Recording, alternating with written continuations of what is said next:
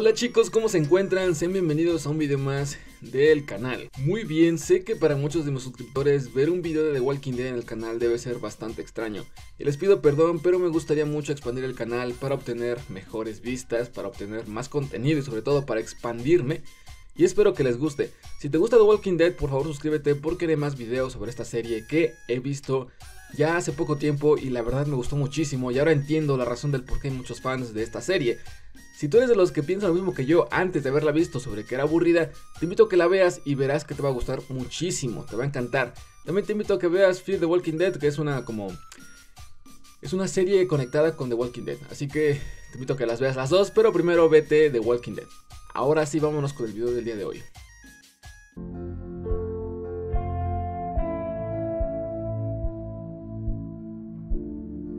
The Walking Dead es una serie de zombies, bueno, de caminantes, que así lo llaman en la serie. Y siendo sincero, las muertes de los personajes siempre están presentes. En cada temporada hay una muerte, por lo menos de un personaje humano, de un villano tal vez. Y sin duda alguna, estas muertes pueden llegar a ser dolorosas para quienes se encariñaron con dicho personaje. Y es por esa razón que te doy el top 10 de las muertes más tristes en The Walking Dead.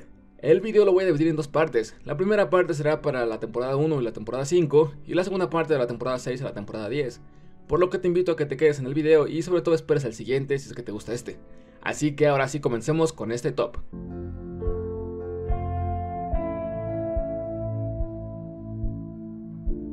Número 5. La muerte de Merck. Sé que muchos dirán, oye, ¿por qué pones a un villano en este puesto? ¿Por qué pones a alguien que muchos odiaron? Yo sé que muchos lo odiaron, pero siendo sincero, a pesar de todo lo malo que hizo, a pesar de ser muy odioso, y al final se da cuenta que todo lo que hace, lo hace por su hermano menor, Daryl. Sí lo quiere bastante porque es su hermano, y al final entendemos que él también tiene corazón. Se termina sacrificando para darle tiempo al equipo de Rick para poder prepararse, y sobre todo logra algunas bajas en el equipo del gobernador. De esta forma se hacen menos fuertes y logran vencerlos después de todo. Este personaje muere a causa de un disparo por parte del gobernador, que le dispara en el pecho y no en el cerebro para que este se vuelva zombie. Lo más triste de su muerte fue cuando Daryl llega a verlo y nos damos cuenta que ya es un zombie. Fue demasiado triste por la parte de Daryl porque era la primera vez que lo veíamos llorar tanto, porque era su hermano mayor y sobre todo pues estaban encariñándose de nuevo. Y como les dije, al final del día se convirtió en un héroe a pesar de todo lo que hizo.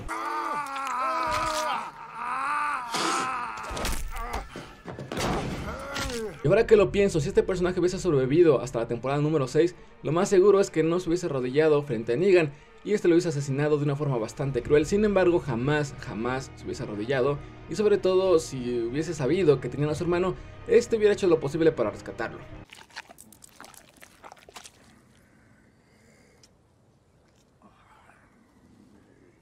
Número 4. La muerte de Dell. Este personaje también fue muy importante y era la voz de la razón de todo el grupo, y cuando murió supe que la moral del grupo comenzaría a desmoronarse. Después de todo, pues al final llega Herschel, que como que equilibra la balanza. Sin embargo, su muerte también fue muy significativa y también fue un poco cruel porque este muere a causa de un caminante que le destripa todo el estómago, que le abre el estómago, y debió ser muy doloroso para él. Muere de una forma macha, de verdad, porque este mismo se pone la pistola para que Daryl lo mate antes de que se convierta en zombie. Bueno, en ese tiempo no lo sabían, pero su muerte fue muy triste, es verdad, y como les dije, él era la voz de la moral del grupo. Además de que Carl se sintió muy culpable porque por su culpa este caminante logró salir del fango, y este fue el mismo que asesinó a este personaje. Sin embargo, sí, fue muy bueno, era carismático y sobre todo, a pesar de que a veces era un poco como que caía mal de repente, al final nos damos cuenta que era un personaje que valía mucho la pena y que era bastante bueno.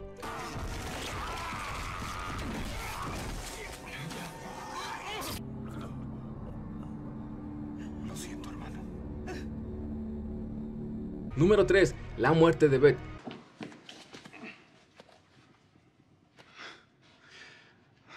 Sin duda alguna, Beth fue un personaje que también me gustó muchísimo en todos los sentidos de la palabra, y también fue de los pocos personajes que cuando los veías como que te daba un aura de mucha felicidad, de mucha paz, porque además miren esa cara tallada por los mismos ángeles. Dios mío, que alguien le diga que es hermosa. El caso es que Ella era muy buena y también era como una voz de la moral para muchos personajes. Fue también la nana de Judith y ella se encargaba de hacer muchísimas cosas. Y además, luego de que tuvo un acercamiento directo con Darryl, este se encariñó con ella e hizo lo posible para ir a buscarla y encontrarla. Cuando lo logran encontrar, están a punto de irse, pero esta policía le dice que no, se tienen que quedar. Y esto enfurece mucho a Beth, por lo que termina por apuñalarle unas tijeras a la policía en el pecho, y por inercia este dispara su pistola. Darryl termina matando a la policía, y justamente cuando Maggie está a punto de encontrarse con su hermana muy felizmente porque la iba a ver de nuevo, porque ya pensaba que estaba muerta, esta sale muerta.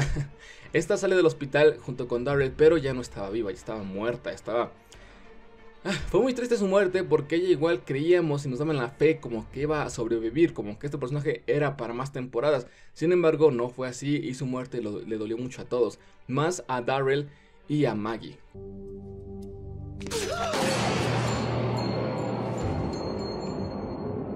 Número 2. La muerte de Herschel.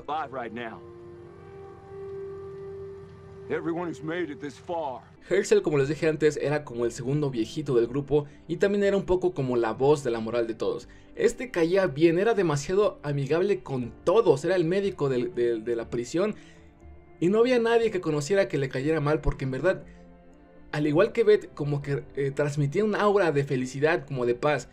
Rick lo quería, Darryl lo quería, las hijas de él obviamente lo querían.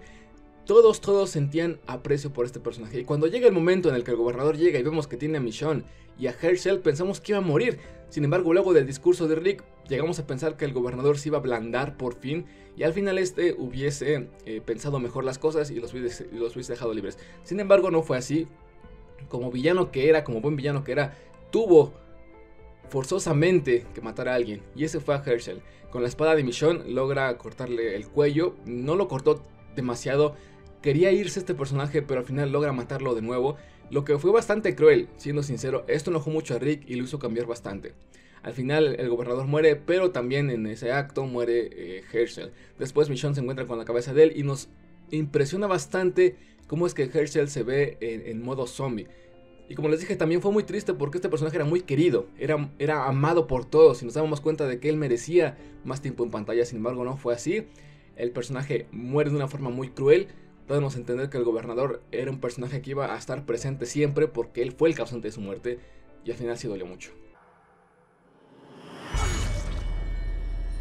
Y antes de llegar al puesto número 1, de seguro se deben preguntar, ¿dónde está Lori o dónde está Shane? Y la razón por la que no están aquí es porque, siendo sincero, la serie no pudo transmitir la tristeza suficiente como para hacernos sacar una lagrimita, como para hacernos ver que los personajes iban a hacer falta en la serie. No fue así. Por ejemplo, la muerte de Lori, después de que murió, después de que Rick se entera, no sentí mucha empatía por ellos, porque la escena no me lo permitió. Igual la muerte de Shane, pese a que fue un mal personaje, también fue bueno en algunos sentidos. Y cuando murió, tampoco sentí nada. O sea, fue una muerte normal para mí. Quizá porque este fue más como un villano e hizo cosas que a mí no me gustaron. Sin embargo, ninguno de los dos personajes me hizo transmitir como que esa vibra de tristeza, pues. Y ahora sí, el puesto número 1 es para Tyrese.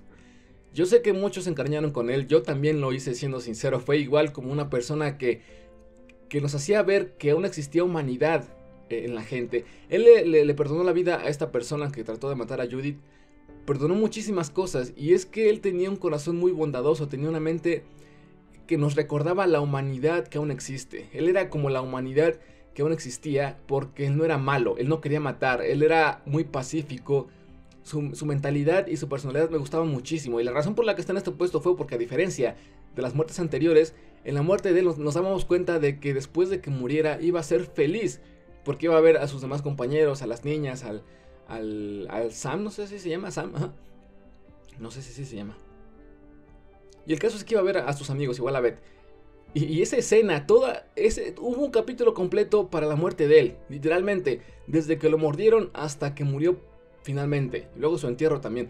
Fue muy triste, porque como les dije, esta muerte nos dio a entender, y más bien fue como una línea de tiempo de todas las cosas que pasaron en su vida, de cómo trataban de convencerlo y así. Entonces su muerte fue la que más me dolió, inclusive saqué una lagrimita, siendo sincero, porque él me caía bastante bien. Era igual una persona muy bondadosa, como les dije, y el transcurso, la transición de su muerte fue también muy triste, entonces se lo merece mucho.